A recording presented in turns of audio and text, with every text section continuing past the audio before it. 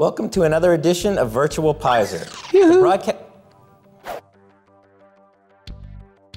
The broadcast communication supplement. Yoo-hoo, can't find me.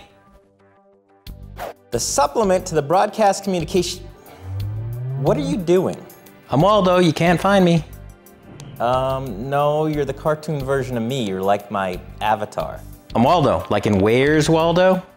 I got cat-like speed and reflexes. I am the human stealth. Human stealth? You're not even human. Anyway, that's not the Waldo I'm talking about. Oh, my bad. Yeah. Awkward. Bye. Today on Virtual Peiser, we'll be talking about WALLDO. And WALLDO is actually an acronym, and it stands for Wide, Angled, Low, Linking, Depth, and Opposite. The WALLDO technique is used to vary your shot compositions so that you could keep your video interesting and make edits without the use of the infamous jump cut, which recently, due to, I don't know, sheer laziness, has become so popular today. But that's a whole other episode, so let's just focus on WALLDO.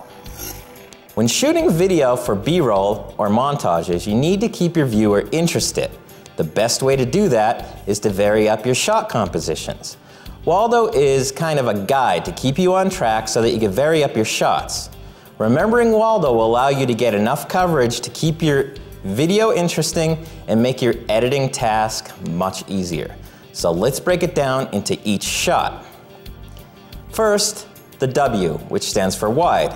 This shot is usually an extreme wide shot. And since most scenes should start off with some kind of establishing shot, this is a great place to start. You could get a nice shot of a building or another landmark to establish where your scene actually takes place.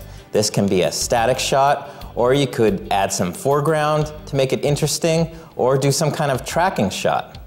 Just be creative and do multiple versions of your shot so that you have choices when it comes time to edit. Next is A for angled. Shooting things at an angle can instantly add depth to your shot. It makes the two-dimensional picture seem more 3D and pulls the viewer in to your scene. These angles can be used to create leading lines, which you may remember from a previous lesson. The first L in WALLDO stands for low, so get the camera down low. This is a great perspective that it could actually work for you in many ways.